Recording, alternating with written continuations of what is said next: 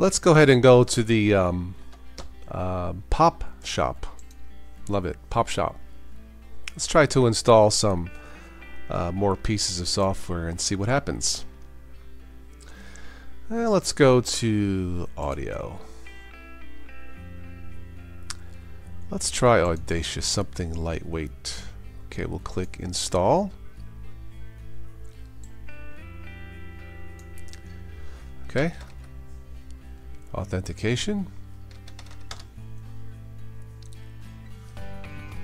I'm using the super key.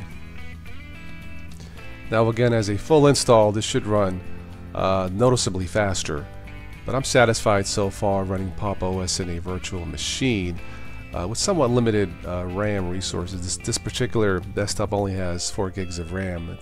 I should have more, but it runs. So okay, so looks like it installed. Let's see if we can fire it up. So we're looking for Audacious. There we go. Very good.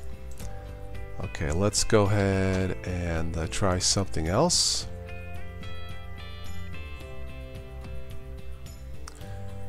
And let's try something from, let's see, maybe Internet? Aurora. I am not familiar with that web browser, so let's try it. So install. And we'll see what this looks like. Looks like there's a bear on top of the globe there.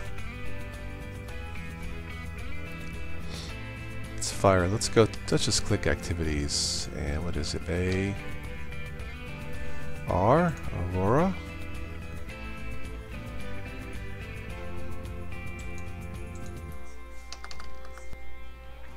Accessories, maybe?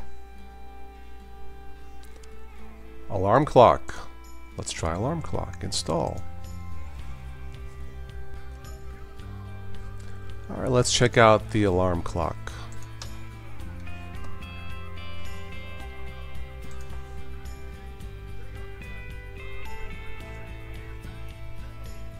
Alright, simple alarm clock, I guess.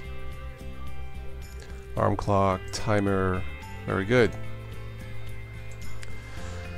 So, the Pop Shop. Pretty straightforward. Great name, the Pop Shop. Sounds like a store for, like, you know, dads and pops, like Sporting or something store. But this is simple to navigate through. Home, updates. Yeah. Simple is the word for the Pop Shop. Well, as far as Pop! OS goes, I'm going to keep it in my virtual machine. It seems alright.